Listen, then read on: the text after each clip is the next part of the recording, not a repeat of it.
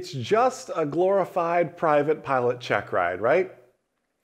Hey everyone, Jason Shepard here, MzeroA.com, and you are listening to the Commercial Pilot Podcast, brought to you by our #1 rated online ground school. Visit MzeroA.com to check that out and learn more. And if you want to see inside of that amazing new learning management system you've heard so much about, head over to MzeroAtrial.com to take a 2-week free, no strings attached trial of that brand new online ground school, MzeroA.com, to check that out and learn more. So you've heard this phrase. I alluded to it on Tuesday, if you saw our Tuesday video on YouTube and Facebook as well. Hey, it's just a glorified private pilot check ride. Boy, that phrase will do you a disservice. Don't let anybody rope you into that kind of thinking, because let me tell you something, nothing could be further from the truth.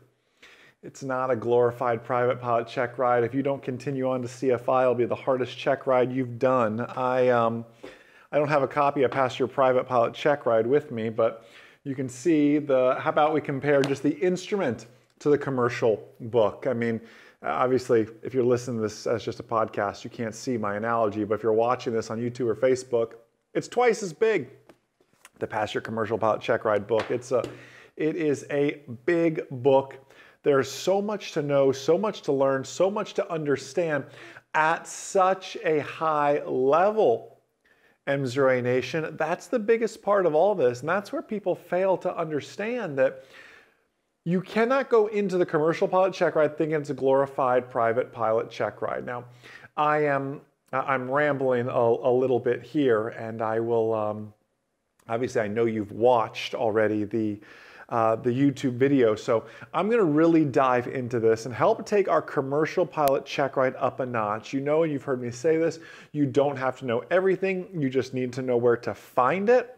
That is still very much true of the commercial pilot check ride, but I want to use this as an opportunity more so to dive into the mock check ride aspect of things. And I'm reading from Pass Your Commercial Pilot Check Ride. Again, you can grab a paperback, an ebook, or what I really recommend is to grab the audio book. You can grab that on Audible is what I use, but you can do audiobooks.com. Wherever you download audiobooks, you can find it. I personally like Audible. Some people don't like Audible. It's an Amazon company, so you probably have an Audible account and don't even know it if you have an Amazon account, so you can hop in there and utilize that. I'm just going to go in no particular order. Typically, a check ride would be very scenario-based, like we've been doing with our online ground school members with these mock check rides we've been doing. And you've experienced the mock check rides on In-Flight Coffee. Hopefully, you're able to watch those every Saturday at 1 p.m. Eastern Time. As well as on Tuesdays, we do our ground school member only webinars. If you take me up, if you're already a member, awesome, I'll see you there this Tuesday. If you are not, you can hop in and take a trial. Again, like I said, MzeroAtrial.com to hop in there and see some of those webinars as well.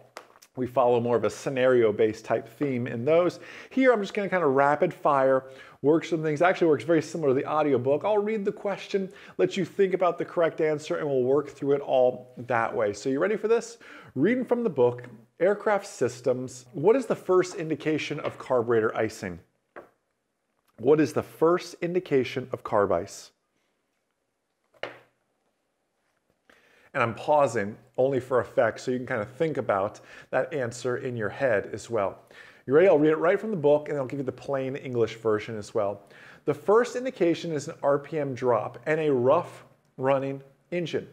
Carburetor ice is due to just carburetor design, relative humidity and temperature. Whenever there is humidity, usually around 60% is what you need, and a 40 to 70 degree drop in temperature due to the Venturi effect, carb ice can form. The remedy is always the same. Apply carburetor heat. Apply carburetor heat is always the fix with that one. So anyways, that is a carburetor icing on that one. Let's look at some more here. What are the 4 cycles of the engine? What are the 4 cycles of the engine? We know they are the intake stroke, the compression stroke, the power stroke, and the exhaust stroke with that. All right, let's dive into, wow, some spatial disorientation here. Hey, what are some optical illusions at night? What are some optical illusions at night? The first one you may know, gosh, I talk about this one a lot, autokinesis. What is autokinesis? Autokinesis is if I go out, gosh, I want to talk with my hands. Let me bookmark this for a second. Autokinesis is if I go out, and this could be your homework if you've never done this before. At night, I mean the black of night, not sunset or something like that, it needs to be truly be black of night. Go out and just stare down your street at a street light or a neighbor's porch light, but it's got to be 500 yards away. It's got to be a long, good ways off. Stare at it for 30 seconds. Don't look like a creep staring at your neighbor, but just go stare at it. That light is going to begin to move and actually kind of flicker in a weird up and down, right and left, even type pattern. Autokinesis happens when I'm on a long 10-mile final, the airport lights are on, and the runway all of a sudden appears to move if I just stare at that. The thing I can't do is just stare at those runway lights on a long final like that. Another common one is a false horizon. What is a false horizon? A false horizon is, I mean, truthfully by definition, it's anything that causes me to believe it's the horizon, but it's not the horizon.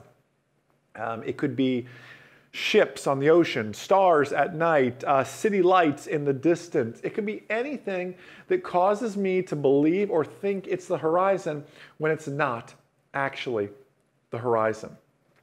Let's see, can you define the different types of altitudes? You ready? What is true altitude? True altitude is the altitude read off the altimeter when local barometric pressure is set into the altimeter. What is absolute altitude? Well, it's the airplane's height above terrain. So what's another way to say those? Absolute is AGL and true is MSL. Does that make sense to everybody? What is pressure altitude? That's another type of altitude. What is pressure altitude? Pressure altitude, well, that's the altitude read right off the altimeter when I set it to what? 2 Then what is density altitude? Density altitude is pressure altitude corrected for non-standard temperature. But what is really density altitude in plain English? Density altitude, as I like to teach, is where the airplane feels like it's at. It's how the airplane will perform. If density altitude is 2 or 3,000 feet, let's just say for easy math, it's 3,000 feet. The airplane rolling down the runway, if density altitude at the surface is 3,000 feet, the airplane's going to perform. It's going to roll down the runway. It's going to take off. It's going to climb out as if it's already at 3,000 feet. My friends, in a naturally aspirated aircraft, meaning it breathes naturally, normally, without the aid of a turbocharger, what happens to that aircraft, a non-turbocharged aircraft at altitude? You get a decrease in performance, right? All right, how about this one? Just asked this on In-Flight Coffee earlier this month, if you remember that. There's 2 types of drag, right? What are the 2 types of drag? Parasite drag and induced drag. So parasite drag is, and by the way, the next question is what are the 3 types of parasite drag? Everyone goes, what do you mean there's 3 types of parasite drag? This is your commercial pilot Checkride. This is what we have to step up and work towards now. Parasite drag, that's things like the rivets on the plane. As speed increases, parasite drag goes up. Then there's something called induced drag. Induced drag is best explained as it's really a byproduct of lift. Induced drag is most intense though in ground effect and these nice slow air speeds as well. So slow air speeds, high induced drag, high air speeds, high parasite drag. Does that make sense? Everybody following that one? I mentioned there's 3 types of parasite drag. They are skin, form, and interference. So here they are. Skin is surface drag. So this is literally the rivets on the plane, like I explained. Form drag. This is drag that the aerodynamic shape of the airplane causes when flying through the air. And then interference drag this is caused by the structures attached. Where the strut meets the fuselage, that is a type of interference parasite drag, if that makes sense. And by the way, this is all so related. Like, yes, at the private pilot level, we asked you the different types of drag, and you could just say parasite and induce, but now it's time to take it to the next level.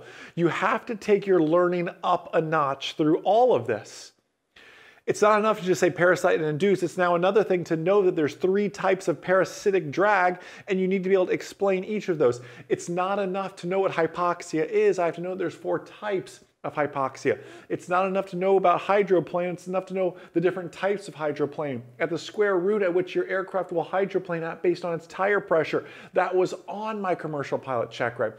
We have to take our learning up a notch. A lot of this starts with listening to the audiobook and knowing what's in there. Obviously, if you're inside the online ground school, you're also just so well taken care of with all of that. Don't let anybody fool you into thinking this is just a glorified private pilot Checkride, because let me tell you something, nothing could be further from the truth. And if someone is telling you that, unfriend them on Facebook. I don't really mean that. I'm sure they're good people. They mean well, but listen to me. I am just telling you, they are doing you a disservice with this. They are doing you a disservice with this. Last question here, and I'll let you get back to enjoying your day. What is CFIT? What is CFIT? I mean, honestly, this could be a private instrument, commercial, CFI. It could be an ATP question, right? This question transcends all Checkride. CFIT is controlled flight into terrain. Controlled flight into terrain. Plain English, I take a perfectly good airplane and I fly it into terrain. I think of the Kobe Bryant accident when I think of something like CFIT. Again, more on that later. But anyways, listen, MzeroA Nation, you are such a blessing to us. Go back, watch this Tuesday's video, more on the commercial pilot Checkride. Be watching in-flight coffees, be participating in the webinars, whatever else you can do.